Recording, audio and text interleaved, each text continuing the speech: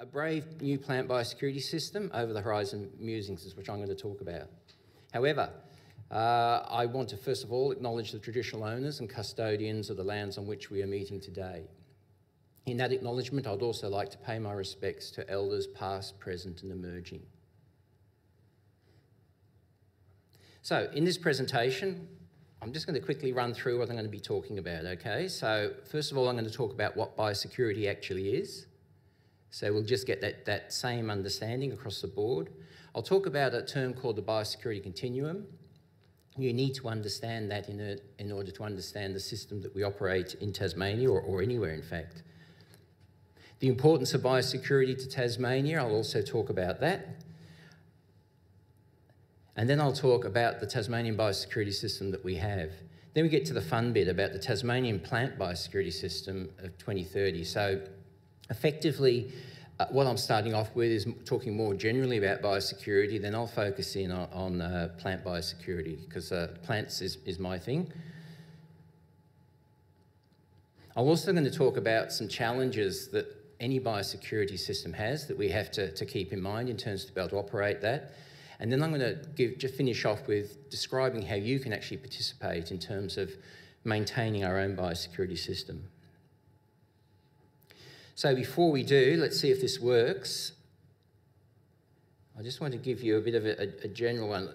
I'll be showing you 3 clips today. They're all Australian biosecurity clips. The principles apply to Tasmania just the same, but they're very informative.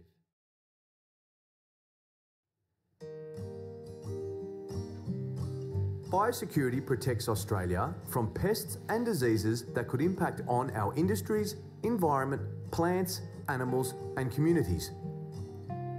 It helps keep pests and diseases out, but it also helps manage their impact if they do arrive here.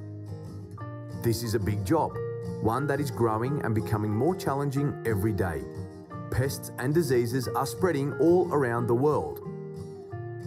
Over the next decade, more cargo and mail will arrive in Australia than ever before, and this could bring more pests and diseases to our doorstep.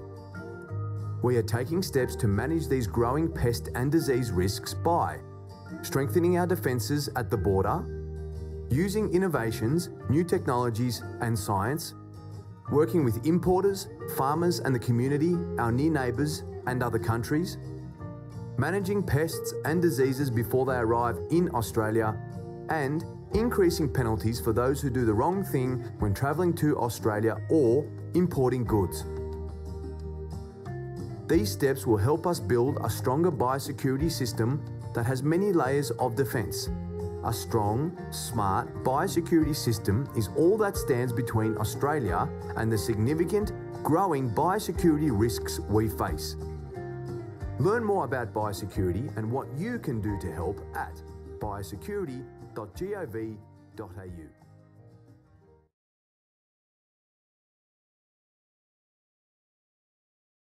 Definitions here.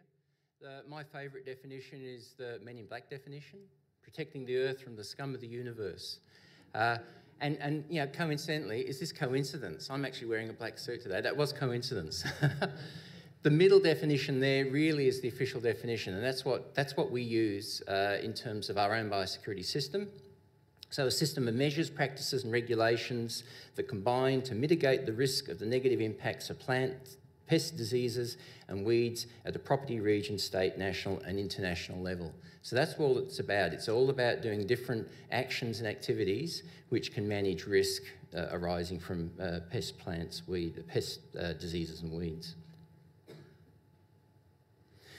So why is biosecurity of importance to Tasmania? Eric before mentioned we're an island state. That gives us a huge advantage. So we have a specific focus on biosecurity. We have a relatively low pest, disease and weed pressure, particularly in a lot of the exotics. So we have basically interstate, there are pests and diseases and weeds which we don't have here, which is a positive. Why is that important? In terms of our production, there are production benefits and net market edges you can get in terms of being able to manage a lot cheaply. Brand value and image. That low biosecurity status directly underpins our island advantage and the brand for our export markets. Importantly, we're a small economy. So if we have incursions here, exotic incursions, the impacts on our industry can be relatively, compared to the rest of Australia, very relatively large. And of course, lifestyle, choice, health and safety. People choose to live in Tasmania for the lifestyle. We can have incursions of various pests and diseases. Red imported fire ant is one which can certainly destroy amenity, impacts the environment and can make barbecues very unpleasant. A unique environment. So we have island flora and fauna, which are very unique. The disadvantage for that is that they're very vulnerable to some of the exotic incursions which are possible. And that last one, I've emphasised that, and that's something that I think is really important. A loss of status is very difficult to regain. So this is really all about prevention is far better than cure. And I'll just illustrate that sort of visually, and this is really what it's all about. So what I've just spoken about, lifestyle and environment, the various industries that we have within the state, they all depend on having an effective biosecurity system. That underpins basically everything we do with it on the island. And then you might translate that to dollars in terms of what's it all worth. Keeping in mind this is a focus just on the gross value of primary industries in 2019-20, 2.15 billion farm gate value. So that's not even value added. And that's only the primary industries element. The environmental services and ecological integrity that come from maintaining a high biosecurity status. Controversial in terms of how do you put a dollar value on that. A rule of thumb is double your industry value. And then there's all the other benefits. There's the flow-on effects in terms of tourism and those sorts of things. So what I'm getting at here is that an effective biosecurity system from a monetary point of view protects billions of dollars, which are for the state. So let's talk about the system that protects that. So it's government-led. So the Department of Natural Resources and Environment I work for is the agency that has lead responsibility. Biosecurity Tasmania, which people may have heard of, Biosecurity Tasmania is a business unit of the NRE. Government policy is a foundation, and I'll talk a bit about the policy, but the whole system operates on a published government policy, and that's really important. I'll explain that shortly.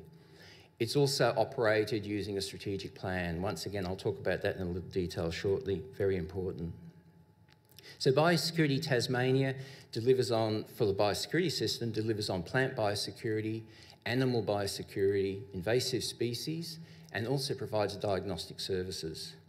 And with that delivery, we also have that operational arm that delivers on all those things we need. So the Tasmanian biosecurity system, we're subject to international and national accountability. Our regulations have to be evidence-based, transparent, and consistent. These are the elements of the Sanitary Phytosanitary Agreement, which is part of the World Trade Organization agreements, which Australia is a signatory to. Now, this is a really important point. The majority of the biosecurity system is invisible to citizens. And I'll explain why that's really important a little later. I describe the system as a machine with many interlocking components. It's complicated, it's complex. The general public contact generally is at the border. So that's where most people see it. When you come into the state, you see the biosecurity officers, you may see the dogs, you see the checks, that sort of thing. But that's really just that one element.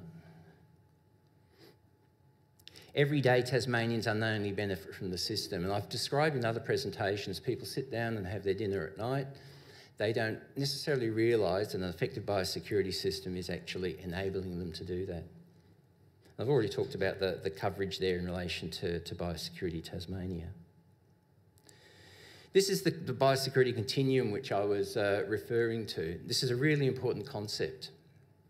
The system we have is based on a series of activities, requirements at pre-border and at border and at post-border.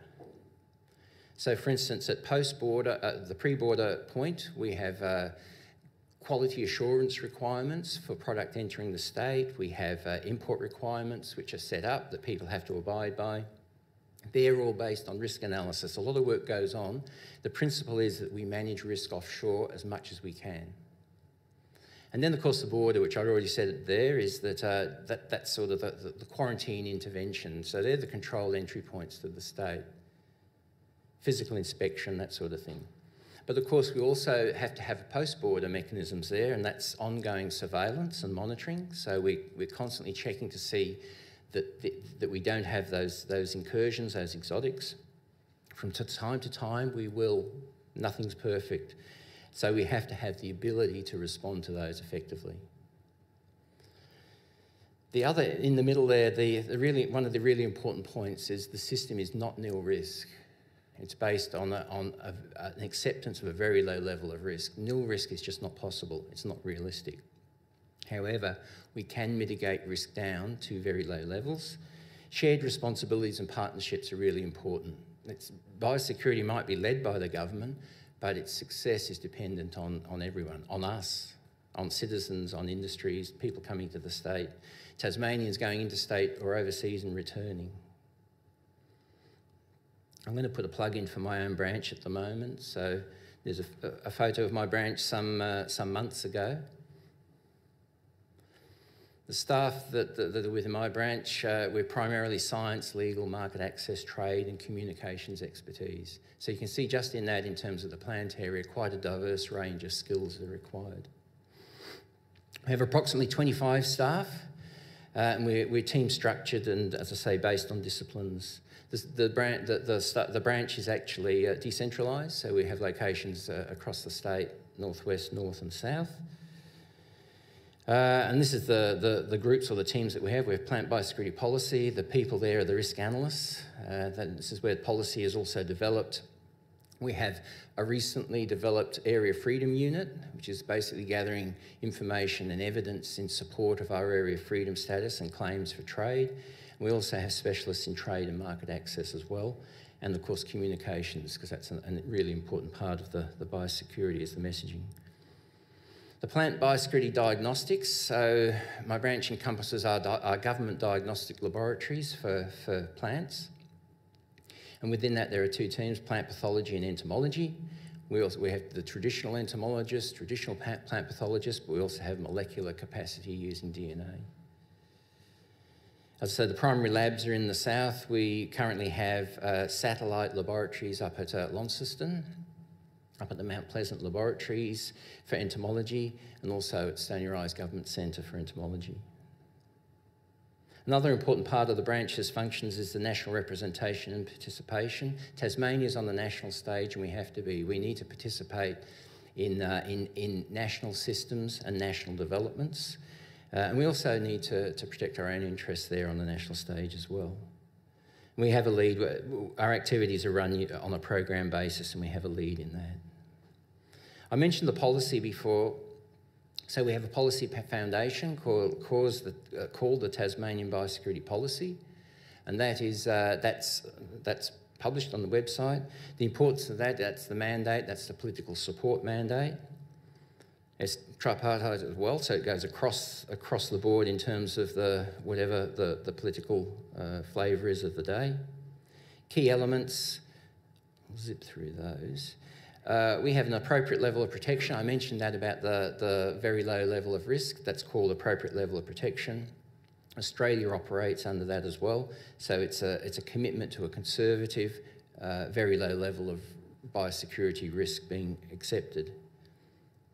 Least restrictive requirements, I mentioned that as well. So that's a legal requirement on us. We also have evidence-based risk analysis. So all our decision making, we have a published document on our website, which is how we make decisions based on risk analysis. Risk-based resource allocation, that's an important part as well. Biosecurity is a really expensive business. You have to use your money very wisely. You have to invest it appropriately to get the best outcome. And that connects to the cost benefit. Whole of government approach. So even though our agency is the lead from a government point of view, other government agencies also have interests, and probably a reasonably good example recently was the current COVID pandemic and the interaction in terms of Department of Health as well. The biosecurity system I talk about doesn't cover human biosecurity as such, but clearly there's interfaces, and particularly where there are zoonotic diseases, so animal to human spread and those sort of things. And the shared responsibilities. Each of these is a published and committed to policy position, which underpins our system. How do we translate that policy into reality? It's through a strategic plan, and that's the Tasmanian Biosecurity Strategy. The picture down there, I'll make mention of that in case I forget, because it's important I don't.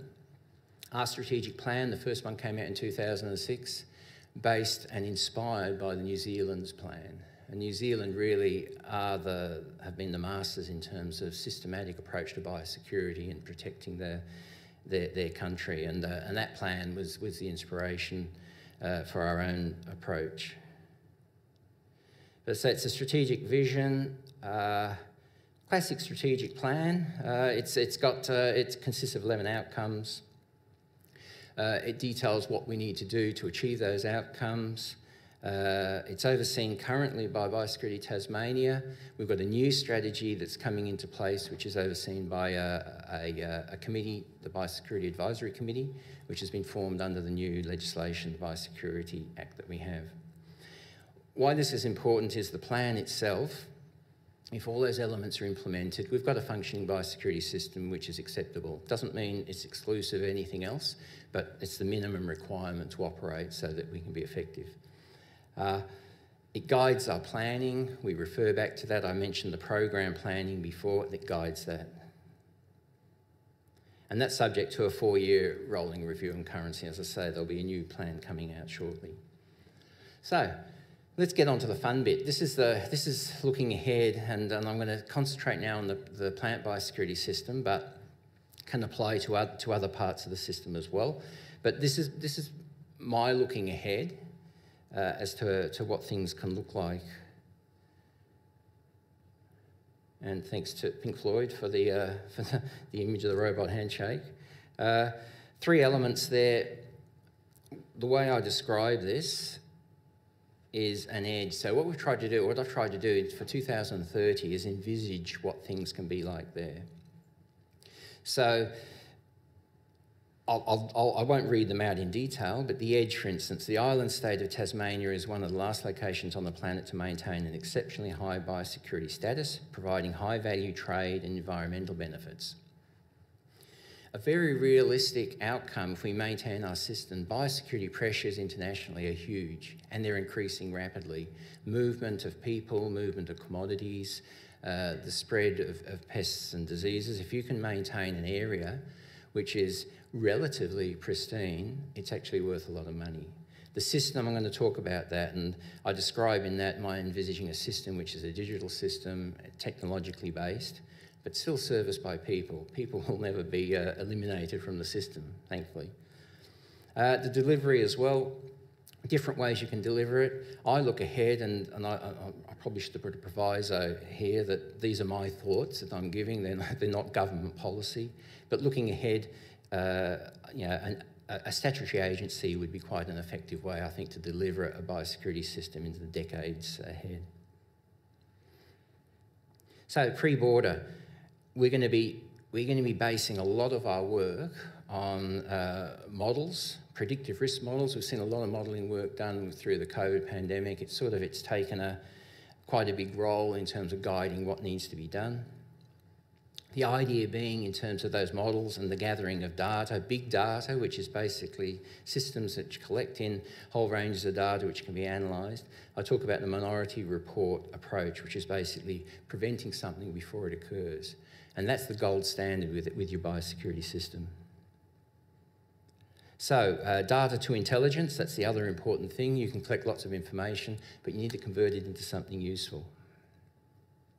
Intelligence gathering systems offshore, I think we'll see a lot more memorandums of understanding, both nationally and internationally. We'll see an interconnected system of data sharing. It's critically important internationally for success of biosecurity that we have international cooperation. What we don't want are silos in terms of those systems. What happens in another country biosecurity-wise is of interest and value to us.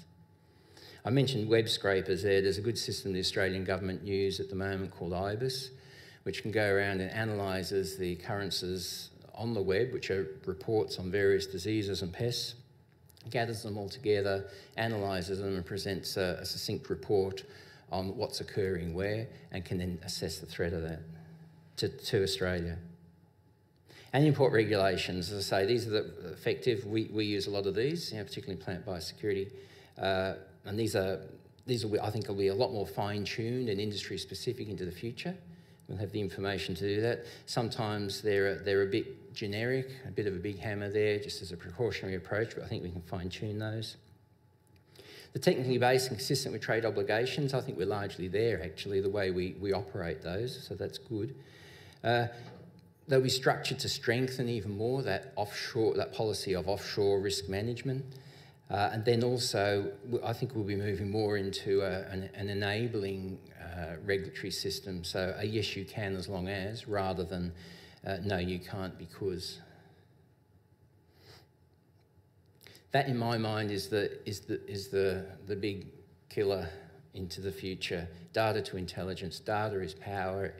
Knowledge is power. Information is power. The ability to gather data, to analyse it, and to use that to guide how we do things is really positive.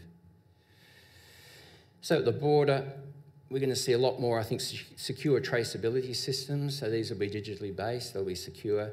But for instance, a mango coming from Queensland, we'll know exactly where it's come from, even possibly the tree. We'll know its movement, where it's gone, what treatments it's had when, and when it enters the state, and we can do tracebacks very easily. It'll be digitally based. The elements of this are in place already, but it's not a comprehensive system.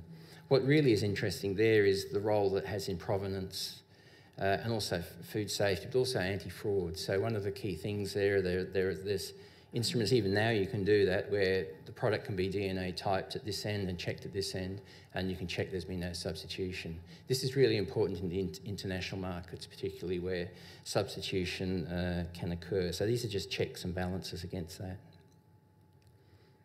We've already done some work with some companies in relation to this. AgLive is one company. There's multiple companies working on traceability systems for a whole range of products now. Detection technologies, X-rayed entry points. We've done that a little bit in Tasmania in the past. We certainly do that now. So in our postal areas behind the scenes, product parcels and letters are X-rayed.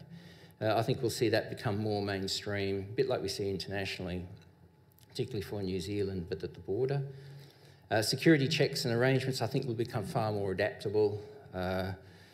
Probably easier to implement and easier on people entering. However, we'll also, I think, have a lot more electronic detection units set up. And this is a really interesting area as well, the basically digital checks on product and then a determination if matter is there that shouldn't be there. Robotic inspection, maybe it's getting out. I'm sure it'll take different forms, but I think robots will play a greater part in inspection as well, with product coming into the state. And this machine advice and awareness already happening. New Zealand have done studies on using holographic people there, giving a message. We actually, within Tasmania, I don't know if you noticed, the bins at the airport are talking bins. So, those bins where you're asked to put stuff in, if you've accidentally brought some across, the message is being put there. I think we'll see that build a lot more, and there'll be become a lot more advisory in terms of machines doing that for us. The dog we won't lose. And I've had, you hear this, particularly the advocates on the electronic detection and the electronic noses and all that, saying we'll replace dogs, we'll replace dogs. I don't think we will. We certainly won't in 10 years, because dogs are pretty impressive in terms of what they can do. And with that, I'm going to attempt to give you a break from my voice. Since 1992, biosecurity detector dogs have actively contributed to Australia's frontline defence against damaging biosecurity risks. From just a pair of dogs in Sydney and Brisbane, to dogs deployed across the country from Perth to Norfolk Island, the program has grown considerably. Although the department initially used beagles, Labradors now make up the entire canine workforce.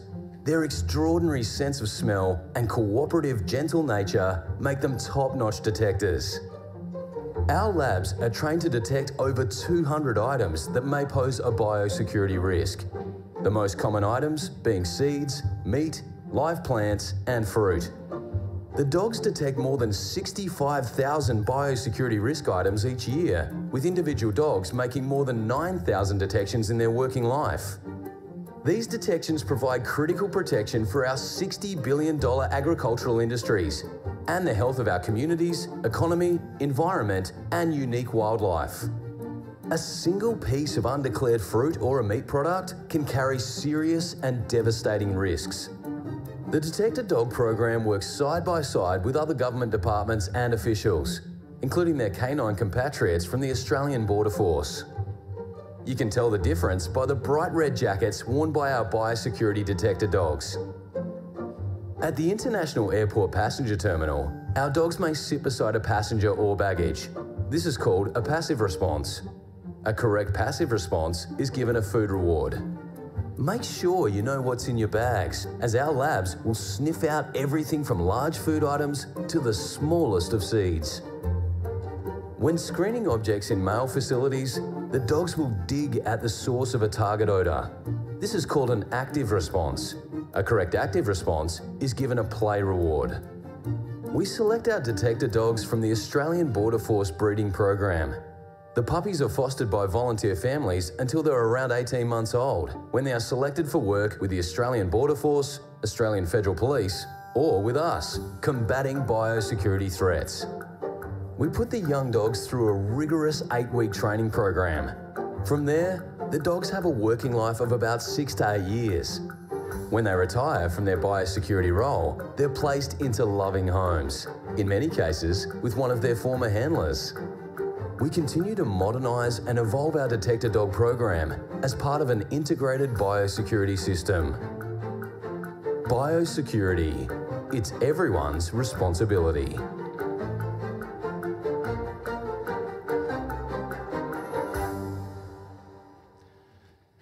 So who'd want to replace dogs anyway?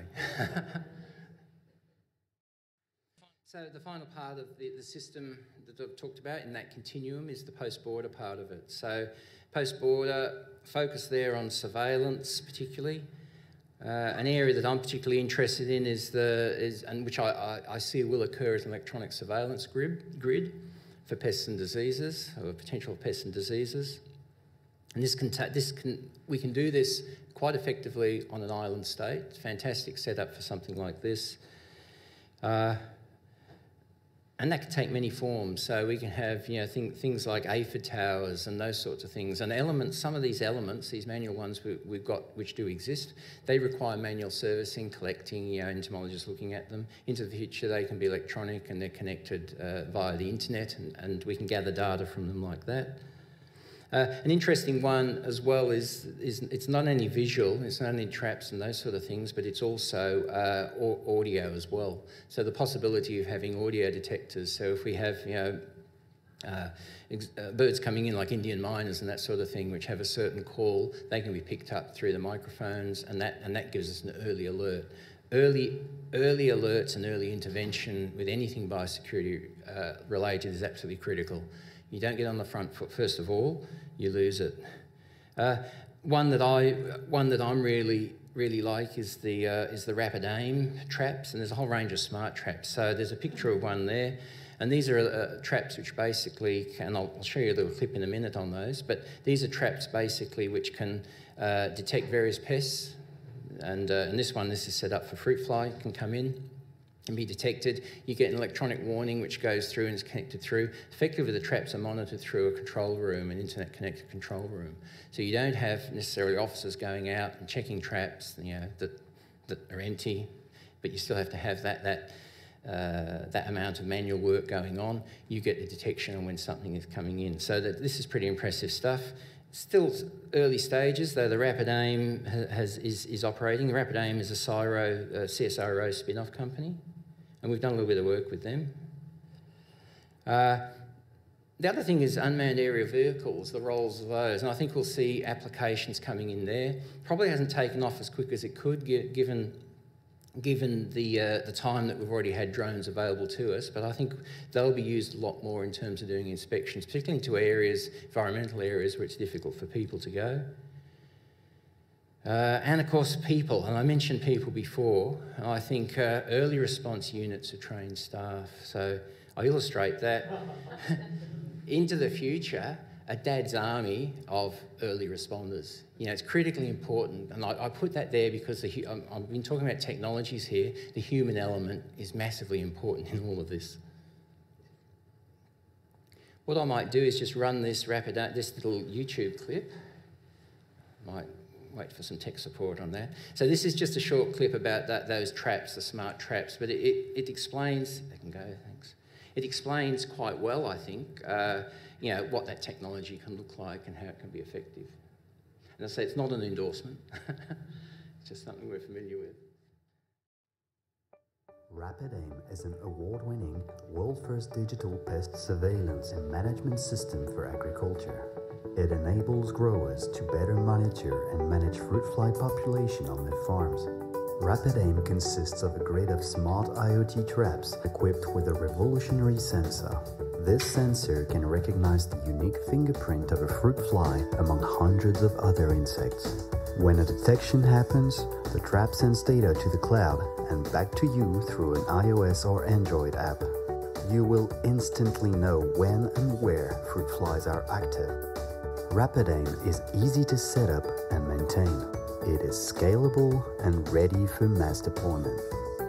It's also price point competitive with any traditional pest management plan. Jump into the future of food production. Contact Rapid Aim today and let us help you make pest surveillance easier than ever. I guess the point of that particular clip is that these technologies are developed and they're being used at the moment. So yeah, so as I say, there's a whole range of those. I mean, and that particular technology is very clever. It detects the certain movement patterns of the insect. Some of the earlier ones, and there's other versions which actually use photographic detection. So there's little cameras built in, and they can actually photograph.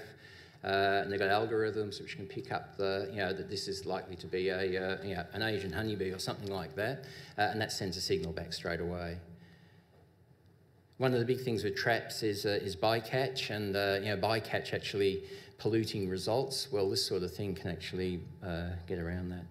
And the other thing which I do want to mention is advanced diagnostic tools. So, who's heard of PCR and rapid antigen tests?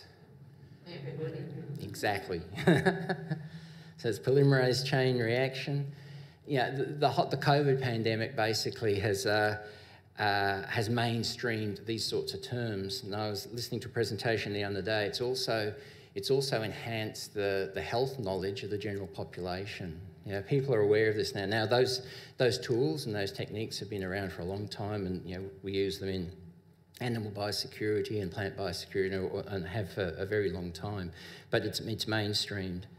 But what's important is that these sorts of key technologies, and even something like the COVID pandemic, really boosts the development of these sorts of technologies and makes them move along a lot quicker. And a lot of the technology is also linked to and driven by digital technology development, so Internet of Things and that sort of thing, and I'll illustrate that in a moment. One of the things which is the flavour of the day, I guess, in terms of diagnostics, is environmental DNA.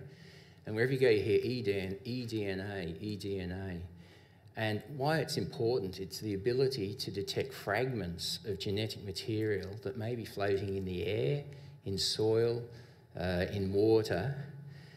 That's massive sensitivity. There's a national eDNA reference centre which is being developed, and there's testing technologies being developed and available which are mobile and can be deployed in-field, importantly by non-scientists. All of a sudden, this sort of amazing technology in terms of diagnostics, quick, accurate diagnostics can be implemented without the scientific structure around it. So that's transformative in terms of knowing what's out there and determining that. And just to illustrate that, this is the sort of stuff I was at a conference a couple of weeks ago, I was at the same meeting, the Australian Biosecurity Symposium 3 years ago. A lot of these technologies have been talked about. I was at this meeting now and there was a trade stand and they were actually selling the technologies that have been developed in that short time. And these are the sort of stuff sort of gets me a bit excited, but real-time PCR anywhere you need it. These small portable PCR kits which can be used. Normally you'd have to have a full lab, you'd be waiting days or weeks for results. Process DNA or RNA samples in 1 to 2 minutes. And that one, turn your smartphone into a mobile PCR lab. I mean, that's pretty incredible in terms of technological development, diagnostic technological development in a relatively short period of time. Project 10 years ahead, what are things going to look like? Very exciting. So just in closing, I'm going to just cover off on drivers and challenges. Now, I just emphasise these are my own thoughts as well, once again. But these are the sort of things that I want to refer to in terms of maintaining an effective biosecurity system, the sort of things we have to be looking at. Leadership's absolutely critical. Leadership is essential for visionary and brave progress. And that's where the brave comes from. You can't set up a biosecurity system and just leave it to plug away. It's constantly evolving, constantly developing, constantly expanding, and having to meet the increased risks and the challenges which are out there, which are rapidly increasing. And that's, as I've just, the last few minutes, the sort of things we need to be looking at into the future are absolutely critical. That requires leadership. Leadership is a rare commodity. It also requires part of that formal commitment to forward strategic planning and drive. Once again, you can't build this thing and just let it plug away forever and never change it. It has to be kept current and has to be driven. Public sector resourcing. Now, as a public servant, you don't normally talk about this, but I'm going to talk about it in sort of a general sense and a realistic sense as well. Public resources in governments, resourcing in governments can often be a challenge. It can be famine or flood. It's the reality. That's just what it is. Resources come and go, resources up and down. You need enough resources within a biosecurity system, certainly to maintain it. One of the key things, though, the resources you do have, they're investments, and you have to ensure that you're using them in the best possible way and that you're also going to get a return on that investment. So my view on the biosecurity system is the resourcing is an investment. If you're not getting a return back on that, you probably shouldn't be putting the money into it. There has been real-time disinvestment in biosecurity systems by major stakeholders. That's often taken the form of possibly not increasing resource, maintaining it over time. In the past few years, it hasn't been much an issue, but where you've got inflationary pressures and that sort of thing, that tends to drop the resourcing down. These are all the things that a biosecurity system manager has to be aware of. They're realities. So the biosecurity system has to be resilient. You have to be able to cope with that. And this is an interesting one, technology applications, the smart traps I spoke about. Often trade agreements are set up based on certain systems. To negotiate a trade agreement with an overseas country can take years. Some of this technology now is being developed so fast. So things like smart traps and that, can we use them in a trade where we're trading with another country? We may not be able to use them straight away. We will eventually, but it's just keeping pace with the technology, which is getting faster and faster. Organisational commitment to future-proofing systems. So it's not all about the here and now, it's about the future. We need people to be looking ahead 1 decade, 2 decades, 3 decades. I think the limited drivers for change, one of the key things there, and I think this arises from the population's lack of awareness. I'd mentioned before, a biosecurity system is often invisible to many, and I think people don't necessarily have an awareness of that. So there's no real drive necessarily from the population. And this is one which is probably a little bit of a hobby horse of mine, but it's a national and international anti-science and anti-logic drift. And that's been one of the things over recent years, which has been a concern. Biosecurity systems are based on science. They're based on current science, and they're based on good science. You can't afford to wide-ant it. I think this is an interesting publication, The March of Unreason. Dick Tavern published that book in, I think it was about 2004. So a fair few years ago. So, as I said, it's based on science. And so in a sense, in democracies, the systems are dependent on us, on you as a population and our political representatives. So they are vulnerable to anti-science trends and shifts. I've talked about shifts towards a new dark age. Is that dramatic? Maybe it is a bit. But nevertheless, we've got to ensure that science isn't undermined and that it's supported and respected. Threatening political shifts internationally around the world, though there seems to have been a bit of a reversal of that, I think, in recent times. Touchstone of enlightenment I've always used is the climate science and political responses to that. They're always warning signs. We're talking about climate systems there. Biosecurity systems are much the same. And the undermining of science will lead to system breakdowns. And this isn't the case where a system is dependent and reliant on science. It's a technically based system. So what about the age of reason? Well, look, it's up to us to ensure the biosecurity systems receive the stewardship they need. But how do we do that? This conference that I was at, I told you about, was an important one because it was a launch of the decade of land care. See how attached I am to land care? Decade of biosecurity. So the next 10 years. What's important about that, the aim of the decade of biosecurity is to get everyone involved. Everyone at least to have an awareness of what biosecurity is and why it's important. But in 10 years' time, to have the population of Australia biosecurity aware. And they talk about 25 million pairs of eyes. And that awareness can take many forms. That can be, you know, people out there seeing things which aren't a bit right and reporting them. That looks a bit unusual, I'll report that. So one way, just a simple way you can do that is to visit that website. You can sign up, and you can actually get a newsletter and be part of hear what's going on. A number of organisations, including the Tasmanian government, are part of that decade of biosecurity, all the governments of Australia, and a number of other organisations as well, environmental ones, industry ones as well. So it's a really good vehicle of awareness that I see. So you can do that and then tell your friends. So thank you very much.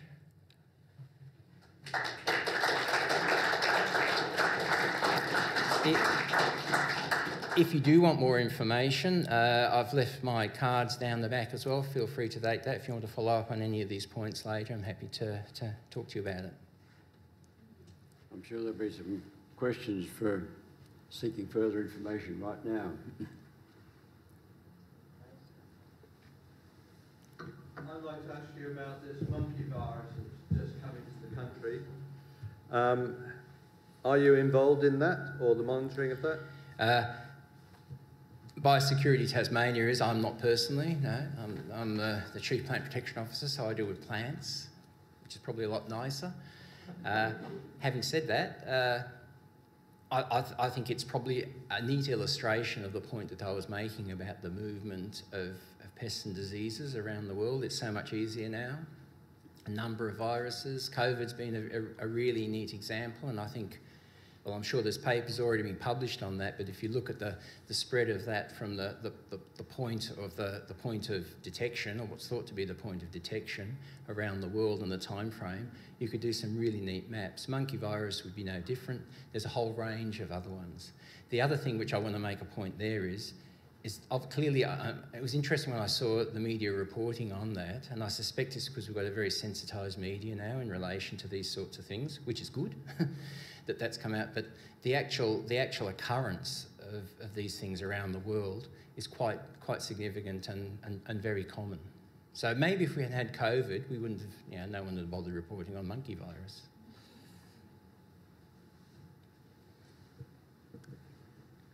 Hi, it's Duncan Farquhar here. Hello, Duncan. Good to see you.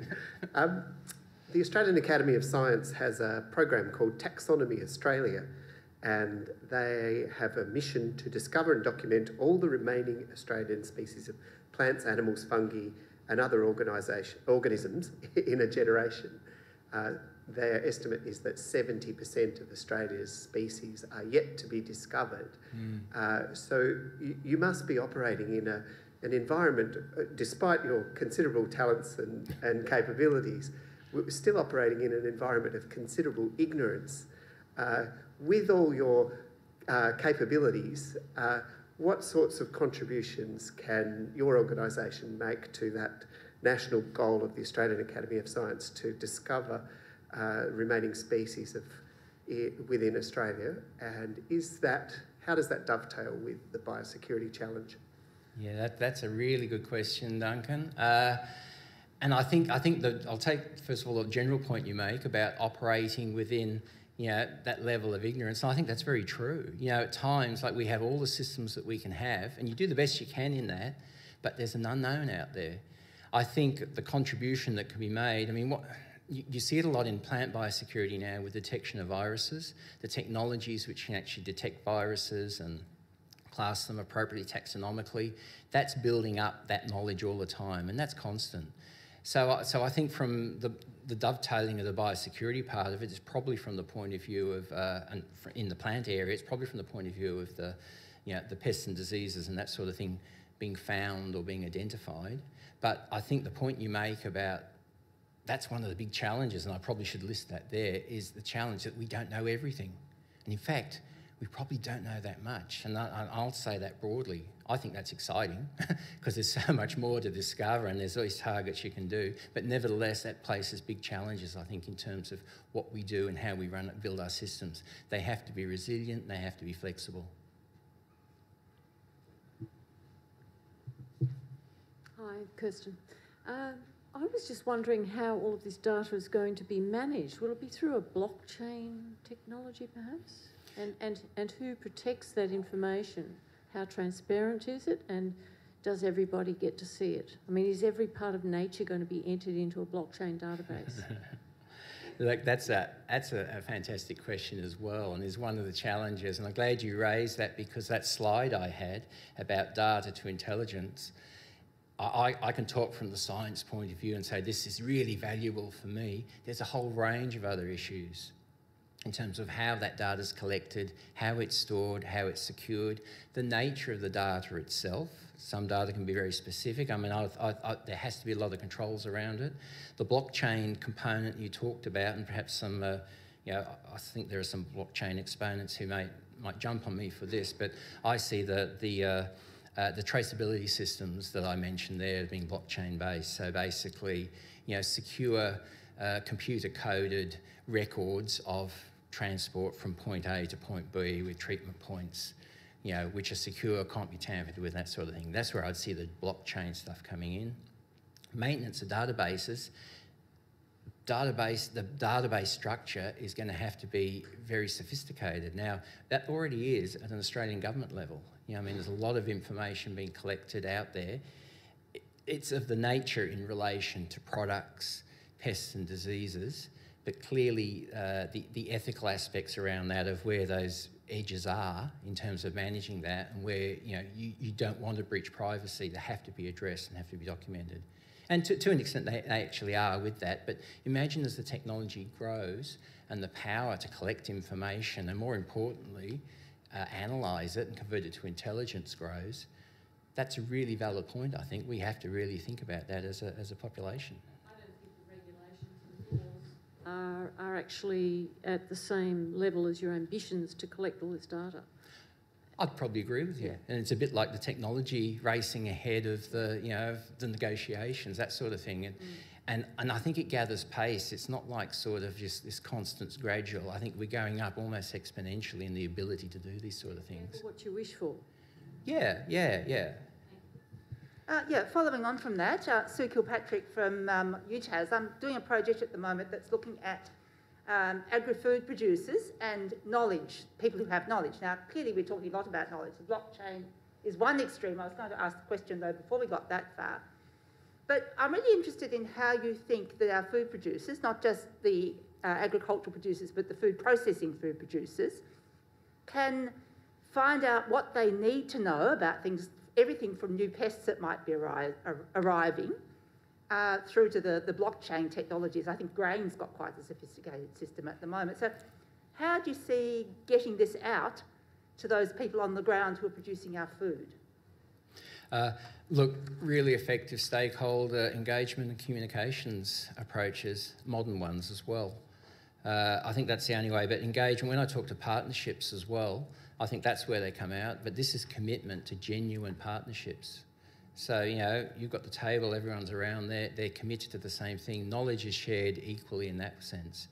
But the thing I would say, Sue, is it's critically important that we do have that, because this isn't about government delivering the ideal system. It can't.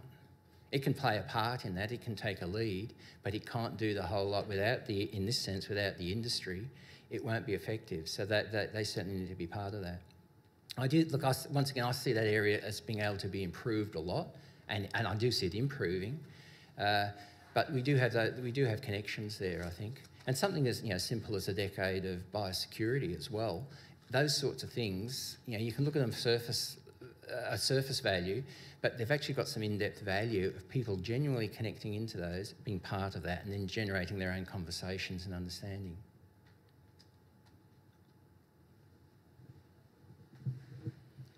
Hi.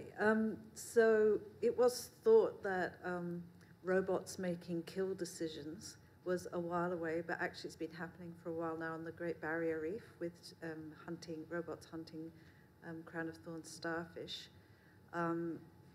Do you see anything sort of equivalent ever happening in a terrestrial environment, and possibly unrelated to this, what about feral cats?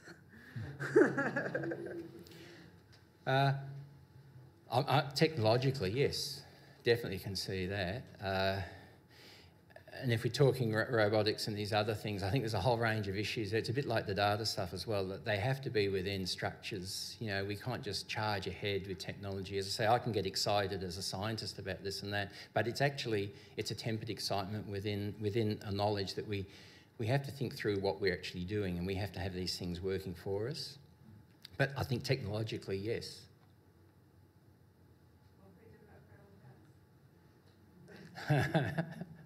I'm a plant scientist. That's not my job. But not use that line.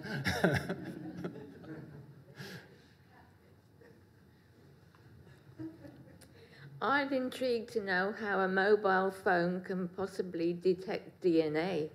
Can you explain it simply? Yeah, look, it's linked. I mean, in these cases, these instruments are actually linked through to a small portable analysis unit, but the phone itself does the actual analysis and provides you the report. But yeah, the application of smartphones for a whole range of things it can be quite wide. It already is, but can be quite wide, yeah. I have two questions. One, what advantage do Labradors have over Beagles? And more seriously, how much of an obstacle to biosecurity would be free trade agreements? Have there been an obstacle in the past? Okay, look, I'll take that second one first. I don't know about an obstacle. In fact, for instance, under the World Trade Organization with the trade agreements, biosecurity is a very valid point in which you can, take certain actions or not take certain actions. So, for instance, you can restrict entry on a biosecurity basis. The basis of that, though, is you have to provide the technical data to underpin that. So you can even stop entry subject to gathering the data to actually show this is the evidence, in terms of why we're doing that. What you can't do is use biosecurity without data as a trade block. So I don't know about like free trade agreements being a hindrance, but it can be used in the wrong way. But under the international rules, data has to be provided, and a commitment to that data being gathered if it's not there. If it's there, you've got a basis for actually undertaking a certain restriction if you wish. Beagles and Labradors, I've got no idea. Now,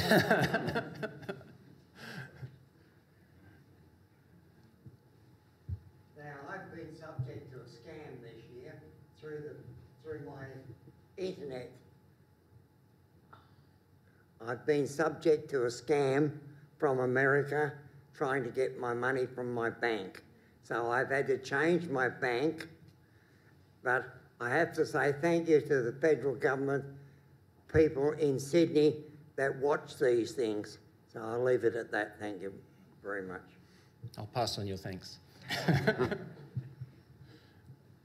I just have perhaps a rather silly question. You have mentioned a few times that you're a plant scientist and there's a sort of plant section and an animal section, but surely there's an awful lot of overlap. I mean, how does that work?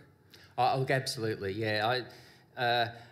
I won't talk in silos. There's a lot of interconnectivity. And a good example actually is in the response capability. We have generic response capabilities. So whether it's an animal biosecurity issue, or an animal disease, or pest coming in, plant pest or disease, we have the same response, and we share resources in that sense.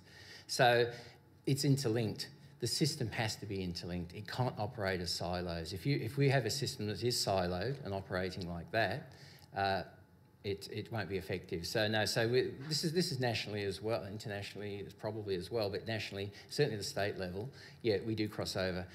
The luck we have in Tasmania is we're a relatively small group as well. So even though necessity means we have to do that, we get some positive benefits. So don't interpret what I'm saying as, you know, we're operating separately. We're not.